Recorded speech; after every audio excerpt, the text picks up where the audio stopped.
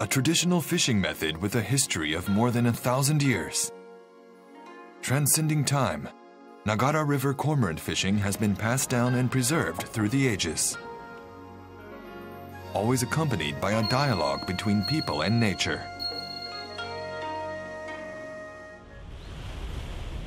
The Ishihama coast of Ibaraki Prefecture. Wild cormorants are captured here and sent to cormorant fishing masters. To accustom the birds to their new environment, the master trains the cormorants.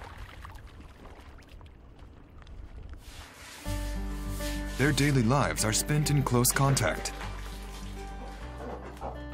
Cormorant fishing is made possible through this daily connection. The cormorant masters of the Nagara River memorialize deceased cormorants every year. The deep bond between the masters and cormorants has an undeniable allure.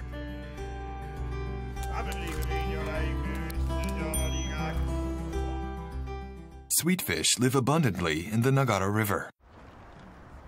Cormorant fishing is one of the many methods of catching sweetfish practiced on the Nagara River. Sweetfish caught in Goryo Ukai, imperial cormorant fishing, are carefully sorted and sent to the imperial household. Sweetfish caught by the cormorants is highly prized for its freshness. Every July, a memorial service for sweetfish is held at Shinmei Shrine along the Nagara River. Through the event, people involved in cormorant fishing consider the value of the lives of sweetfish. The Nagara River brings blessings to its basin and is widely loved as a place of relaxation. Viewing cormorant fishing from a Japanese-style houseboat is a great way to enjoy nature. The river expresses itself differently day by day. Sometimes it's calm, and other times it bears its fangs. With fear and reverence for the river, they pray for safety. Indeed, the life of a cormorant fishing master can be said to flow side by side with the river.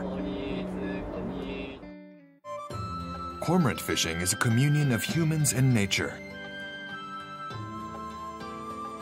Thanks to the support of many people, it has overcome countless untold hardships, passed down and preserved to this day.